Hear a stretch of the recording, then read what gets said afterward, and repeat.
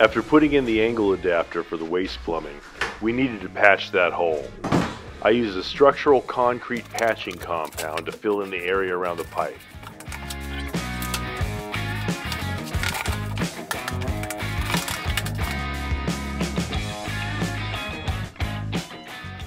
I didn't want to waste any, so I only mixed up one bag, but I ended up needing them both.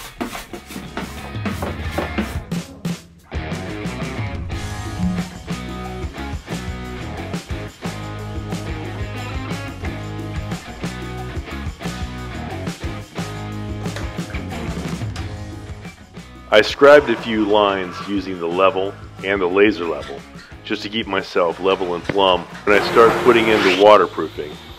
And then I used the rotary grinder and some 40 grit sandpaper flaps to abrade the surface to try and give it the best chance for adhesion.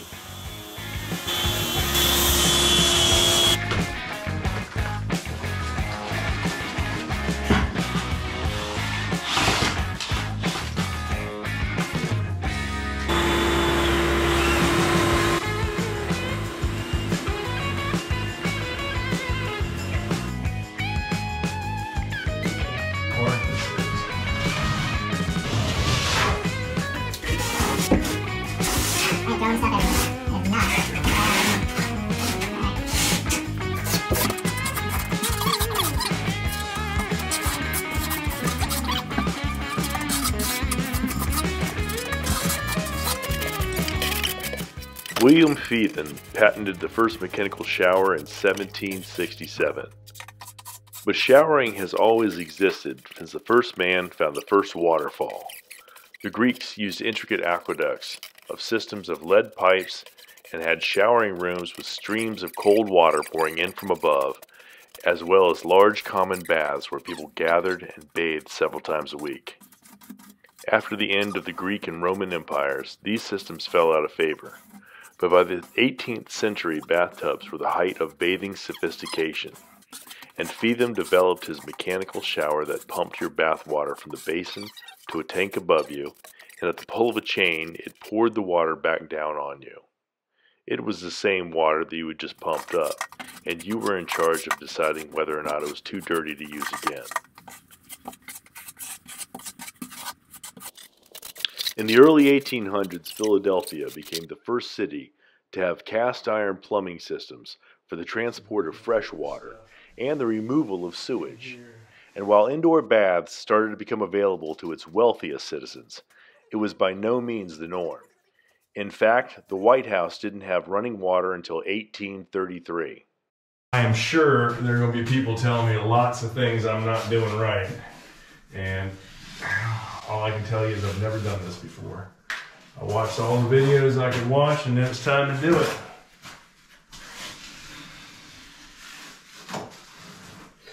That is a mess.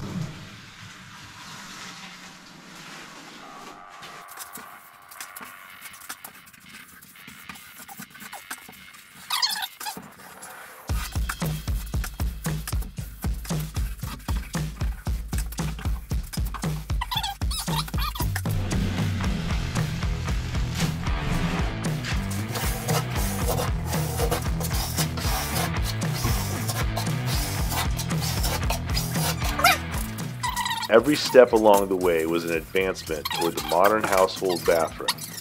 But a strong argument can be made that the common man or woman owes credit for that development to the prisons and armies of Europe. In the later 19th century, in their never-ending effort to address sanitation and disease, the heated shower was brought into its own. And by 1870, the French were able to heat enough water in 8 minutes from a steam engine to shower half a dozen prisoners.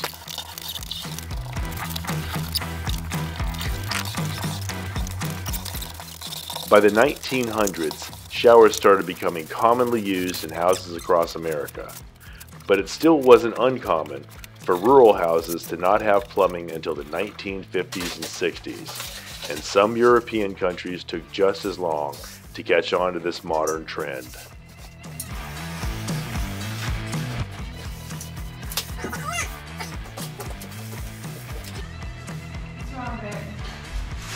It's a mess. Got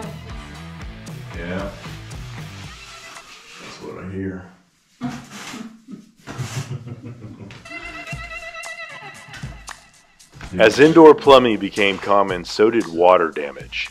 While running water and heated showers are universally associated with a modern home, they bring a whole new set of problems that had to be addressed by industrious and enterprising craftsmen who tackled these problems with cast iron tubs and hot mop showers, where they coated the entire shower system with hot tar to direct the water into a hidden drain with weep holes under the mortar and tile. And that system has been in use until the last decade or so, when the sealed shower system started to emerge and revolutionize the industry. And that's what you see me using here today. If you're going to do it yourself, this is a great time to be alive.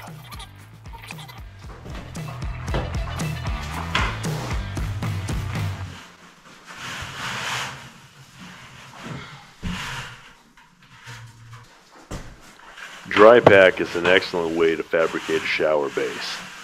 You use a sand and cement mixture that's about 4-to-1. You can also get it in a pre-mixed 50-pound bag like I did. Then you shape it and you pack it any way that you need to satisfy your needs. There's a wealth of information available about it online.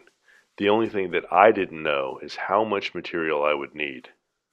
If your drain flange is already even with the floor, you probably only need about a bucket or two. But my flange was already over 1.5 inches up out of the ground, and I ended up using a lot more material than I planned to. A lot more.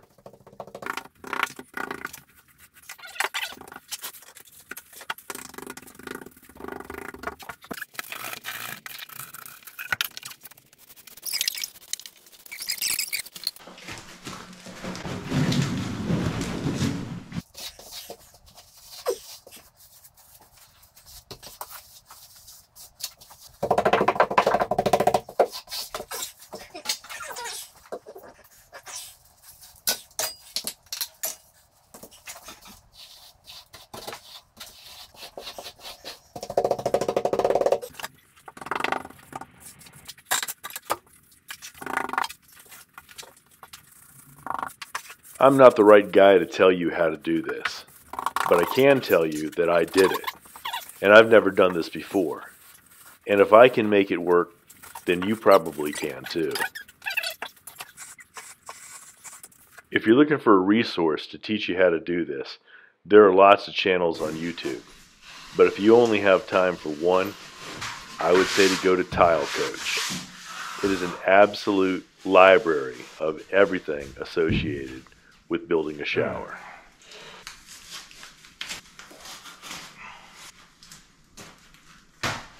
Well, it's been about 12 hours since I put this shower pan in, and I gotta tell you, it turned out pretty darn good. I'm looking at it, there's a little bit of imperfection in there, but all the edges are raised up above the drain. I've got the line that I wanted all along. Could it be better? Sure, it could be better. I could be a professional, but I'm not. This is the first one that I've ever done. So the way this turned out, I am tickled. I'm real happy.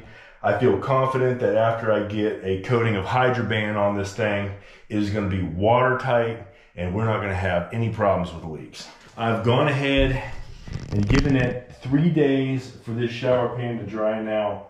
This is the first shower pan that I've ever done. It could be a little smoother, but I think it's going to be just fine. It's nice and hard. I've given it 3 days to cure.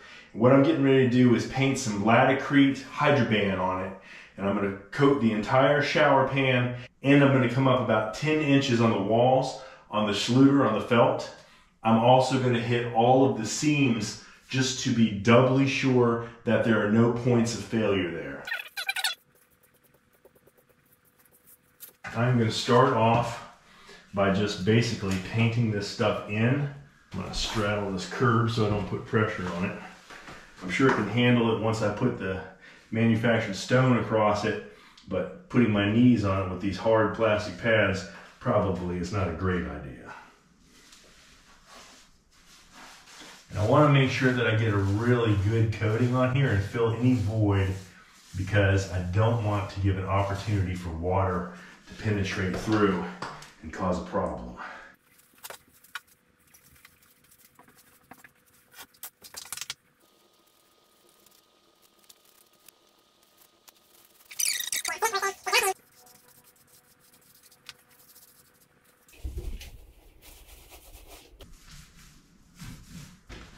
sure that I've got enough for 2 really good coatings on the floor. And then next go around, after I make sure I get another coating on the floor, I'll do higher up on the total area of the shower where you're likely to have water hit. I'm also going to cut and tuck that in and make sure that's fully waterproof. I'm being very attentive to these seams because I had to fight with them a little bit, and this is the first time I've ever done it, and that's the place where it's likely to leak. That is 1 coat. There are little spots, you can see little pinholes there where the substrate was porous and it opened up. So I'm going to make sure that those get filled in and definitely closed. What do you want to do, huh? I bet I know what you want to do. You want to go. Well, yeah, he wants to go. An hour. All right, it is nighttime. I finished my work week and I am back on the build. I am in the shower. I have 1 dry cured coating, and it looks to be very thin, of that Hydroban. So what I'm gonna do is I'm gonna come back here and put another coating on the base of it, again, up to about 10-12 inches. I'm gonna do that until I am satisfied that I have a good watertight coating on there. You can see all these little pinholes that opened up in it and any little void underneath. I'm gonna make sure that those are completely filled so I don't have any issues with water working its way down and out to the sides of the house, over to the OSB walls for the SIPS walls, or over into the framing. I don't want to have any issues like that. I want to make sure that this is 100% watertight. And I definitely had too much water in my mix the first go around. When I do the other shower, I'm going to make sure that I've got it all ready to go, because I ended up using almost a full 150 on this one. Feels like I'm going a little thicker than I did last time too, but it's really hard to say. That bare dry pack cement mixture kind of ate up the material. So with a little bit of a coating on here, it seems to go further. I'm not going to pretend that I've got a absolutely gorgeous shower pan here. It's got a little wave to it, but it is higher on the edges than it is on the center, and all the water will work its way to the center the way it's supposed to, so I know it'll work. Tomorrow when I come in here, I'll probably be putting another coat on it.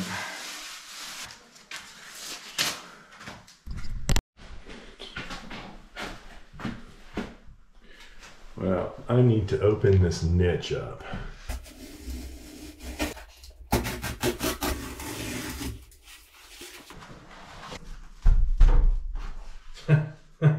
That was not good. How do I do that?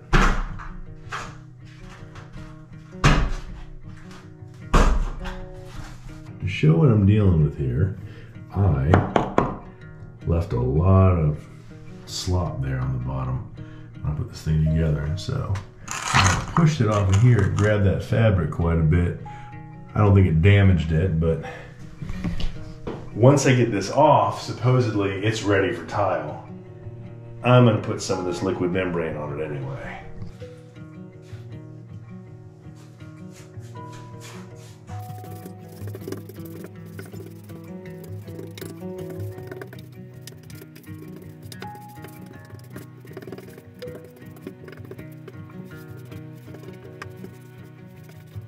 Pretty darn good. I'm happy with that. Now, let me do this again.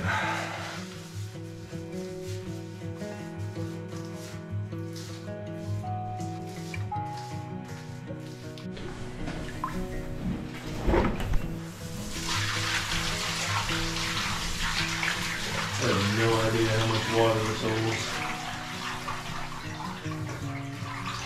How high do you have to fill it? Are you asking my opinion? I'm wondering about code. I think I should throw a couple fish in there. It's fine.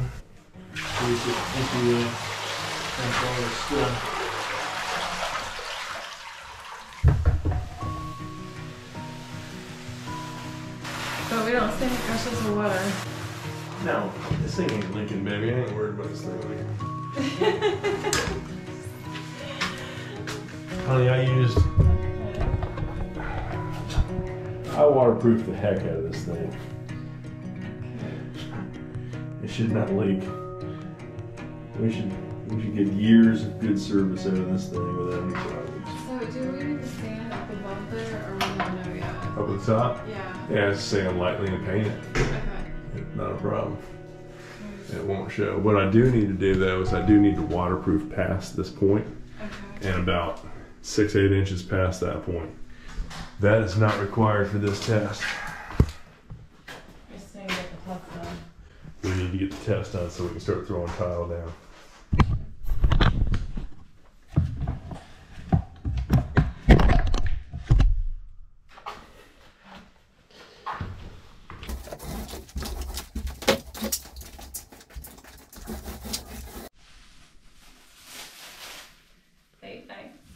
Late nights. Getting it done though. It is. We're getting there. That looks good. We are getting there. So we've got an inspection scheduled for tomorrow. Whew, that thing is the wavelength of that LED light. Lauren painted this hallway today. Lots of folks asking how Lauren's doing. She's doing very well. She's in here painting. She's pitching in where she can. She gets a little rest. She works. She gets a little rest.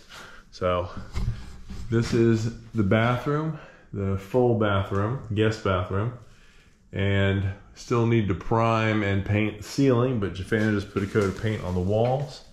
Looking pretty good. We've got water in the shower pan for the flood test. That'll be done tomorrow. This is the spare bedroom, which is about 12 by 11, 12 by 12. Not a very big room, but big enough. Where I missed some spots, because we've been doing this at night, so it's, yeah, I need to go back here during the day. And I see a few. Yeah, hey you. I can say it, but you can't. Okay. Yeah. Well, we had the inspection today. Passed just fine. As you can see, the water is still there. The water level is fine. All right, so what I'm getting ready to do is open it up. I didn't even take the time to let the water out earlier.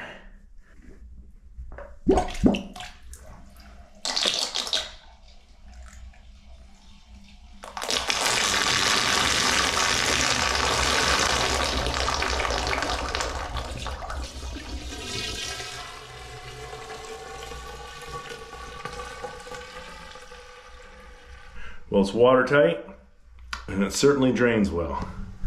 So no issues there. Jafana was in here painting yesterday. She got a good portion of the bathroom painted. She'll probably still be working on that today. I'm gonna put my tile saw together because this weekend is gonna be a tile party.